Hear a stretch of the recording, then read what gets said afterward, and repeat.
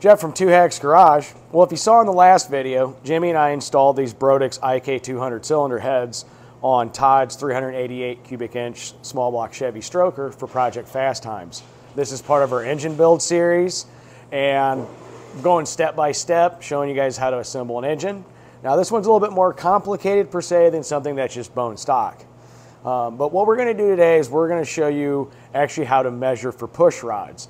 As you see here, Jimmy's already gotten stuff installed on here as far as the Scorpion rockers and some of the push rods and all that. It's just set into place. We've already done some measuring and all that, and to save some time, he got these put into place. What we're going to do today is show 2 methods on how you can actually measure for your push rods. While that's important is one reason. When you start going with aftermarket aluminum heads, aftermarket rockers, springs, lifters, cam, and all that, majority of the time your push rods are not going to be factory length. So you really do need to measure for those. There's 2 actually simple methods on doing it. One method involves actually using a push rod checker tool here, and I'll show you how to use this in a little bit. This is made for the small block Chevy head, and I got this one on Amazon for like 10 bucks. And the other thing you're going to need here is an actual push rod length checker. This thing is actually adjustable with a screw here. This happens to be Competition Cam's 7901 push rod length tool. We'll show you how to use that here in a little bit also. Other thing you're going to need is obviously your rockers. You don't have to have your push rods. However, we do have them in anyway because, like I said, we've already done some measuring. But you're going to need your rockers. You're going to need that tool here, and you're going to need a long caliper to do some measuring. So with that, I've been rambling. Let's get a video on this on how to measure for push rod length. See you in a few. All right, so the first step of this process is you're actually going to put your lifters that you're using in the lifter bores. Now, mind you, in some engines you can see down in there where these are hitting. So what you have to do is make sure that your lifter actually hits on the base circle at the bottom of the cam. And the way you can do that with a small block Chevy is if you look here, if you watch them, they're moving up and down, right? Keep going the way so what you're going to do is you're going to go until it stops moving. Keep going. And it's not going to come back up. Keep going. There you go. You're okay. At the bottom. So right now we're on the base circle of the cam. That's all the way down. Now we're going to check 2 different methods, and we're going to check both intake and exhaust. The reason that's important, on some cams you have different lifts for intake and exhaust, and on some heads you have a different configuration on how, like a Ford, like how your rocker studs are mounted. This one is going to be the same. There's reasons why, but what we're going to do is we're going to show you. So the first step we're going to do is, one, I'm going to take the push rod checker tool, run that down just a little bit.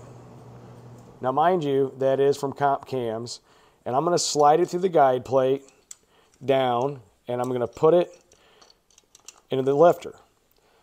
This here, Jimmy, it is going to hold into place. It just goes right over the rocker stud.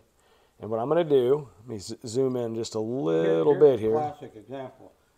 If it has to be held down tight against the valve, because watch the tip of it here when I do that. See, it flips up. Yep. You could get an erroneous reading.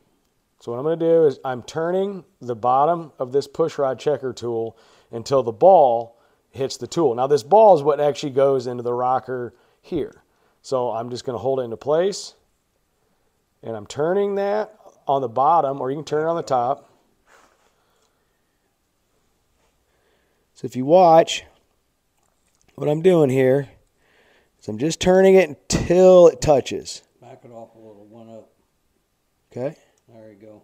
Just where you just barely feel a drag on it. So right there. Now, the next step of this is what Jimmy's going to do. He's going to pull that off.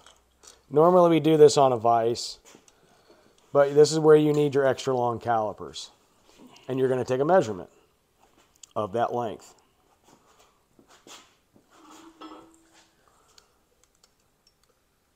Get that in? Yep. Okay, this is 7-inch, 760 or 84 thousandths. So the closest push rods that we could get without having to have them special made was 7,750.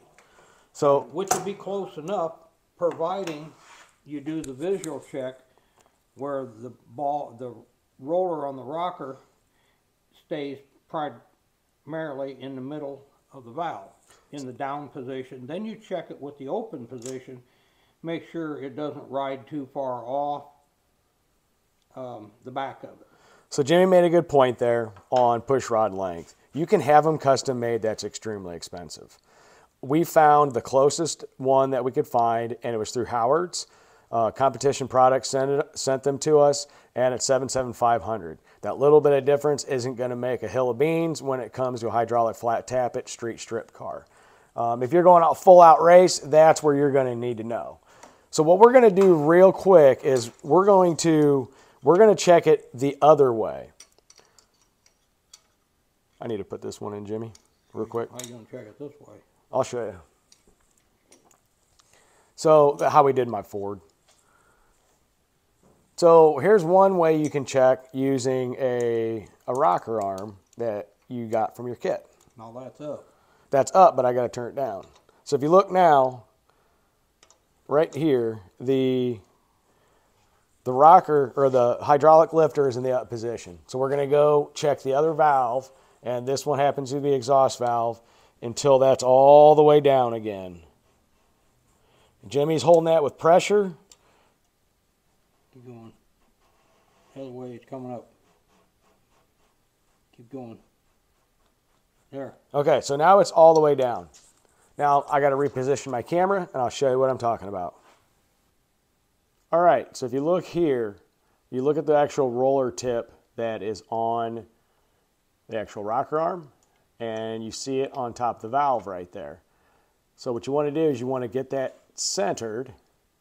If I can get that zoomed in, you want to get that centered on there, or as close to center as possible.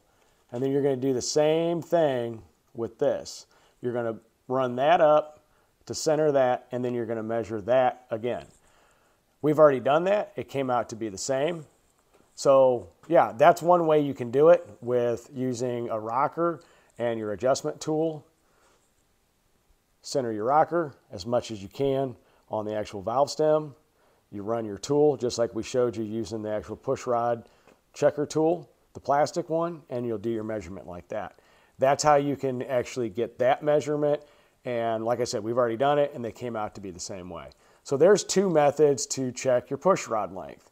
Like I said, you're going to want to do it on intake and exhaust, and the reason being is because some of these have a different configuration on the rocker studs, and sometimes the cam lift is different, like my big block Ford was. So you just want to make sure you get the right push rod lengths for your intake and exhaust. So yeah, very easy to check actual push rod length on these. Not hard at all. Like I said, we had already got our products from Competition Product. They're Howard's manufactured push rod, better than stock, somewhat high performance. They're chromoly. They're chromoly, 060 wall, oil through. You know what, guys? Very simple. So our next step is what we're going to do is we're actually going to adjust these. With that, guys, see you tomorrow.